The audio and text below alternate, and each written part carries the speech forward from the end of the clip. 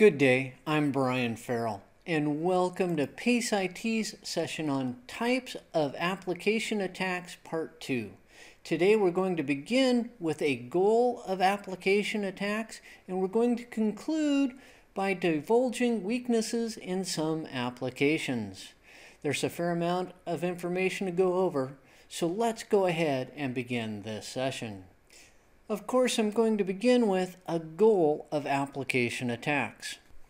Often the hacker's goal when attacking an application is to create the ability to execute arbitrary code remotely. This is only arbitrary in the sense that the application was not designed to execute the code.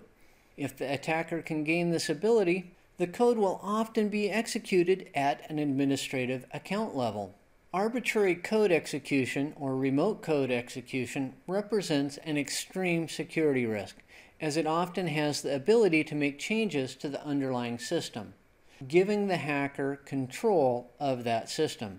When this occurs, it can be difficult to discover and stop. It's time to move on to divulging weaknesses in some applications. First up is the cookie. Cookies are text files that web developers use to store information about users. These are stored on the user's local machine. If the cookie is captured, it may reveal sensitive information about either the user or the website. This can lead to a future exploit. Similar to the cookie is the flash cookie, which is also known as an LSO or locally shared object. It's a method that Adobe Flash programmers use to store information on a user's computer. It usually stores information about Flash applications that the user has used on the internet. LSOs can be used to track a user's internet activity and may represent a threat to privacy. Most LSOs remain on a user's system even if all other cookies are deleted. Specific action needs to be taken to remove LSOs from being stored. The attachment or file attachment may also represent a weakness. A file attachment is a document or application that is attached to an email message. Attachments are a commonly used threat vector, and they're used to deliver malicious code or applications to a user. Then there's the malicious add-on. An add-on is software that is installed into browsers to allow for additional features. If the add-on causes a deterioration in browser performance, it can be considered malicious.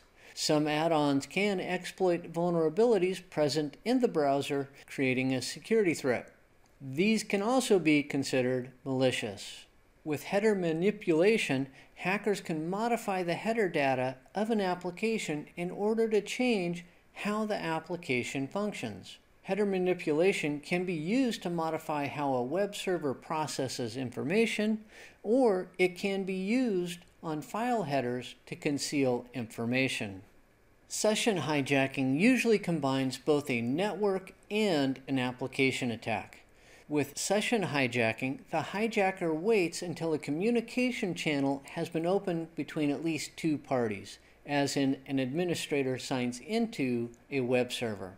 The hacker then disconnects one of the parties and inserts herself or himself into the communication channel and takes over the session. The attacker typically uses a DOS or denial of service type attack to disconnect one of the parties. Once inserted into the communication flow, the hacker attempts to gain control of either sensitive information or the application itself. That concludes this session on Types of Application Attacks Part 2.